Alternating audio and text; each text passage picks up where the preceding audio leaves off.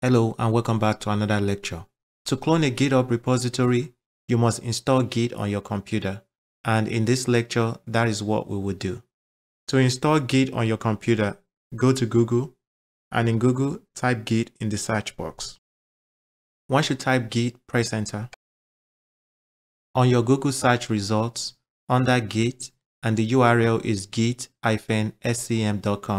click Downloads. On this page, under Downloads, you can select the link for any operating system you want to download Git to. Since I'm downloading Git to my Windows computer, I'll select Windows.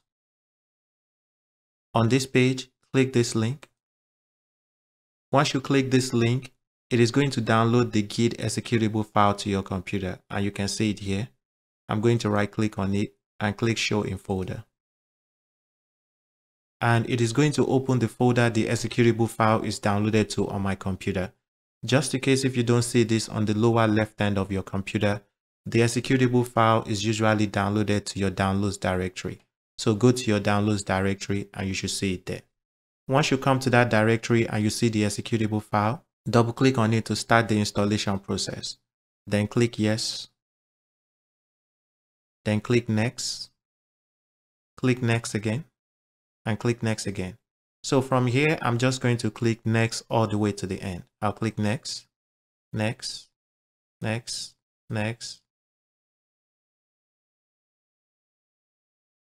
Then here, click Install.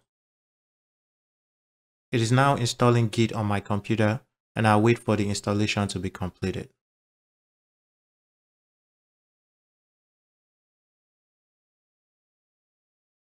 Once Git has been installed on your computer, I'm going to uncheck this and click Finish.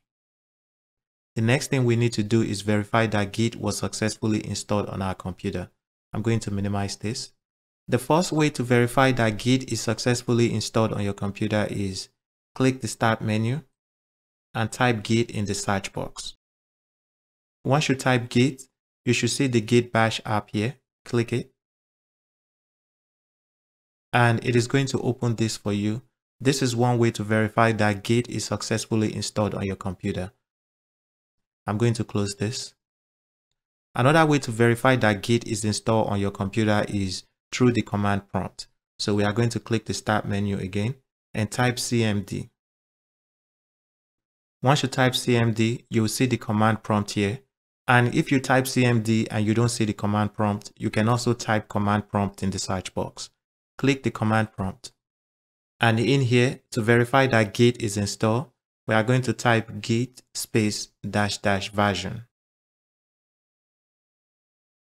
Once you type git space -- version, press enter. If you get an output, that means that Git is installed on your computer. Once you have verified that Git is installed on your computer, the next thing you are going to do is run these commands in the terminal to configure your Git username and email.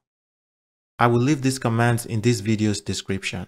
And before you run these commands, make sure you replace your first name and your last name here and also enter your email address here. Once you have updated those two information, copy these commands and in the terminal, paste it there. Once you paste it, press enter. And there you go. That's all we need to do to configure our Git username and email.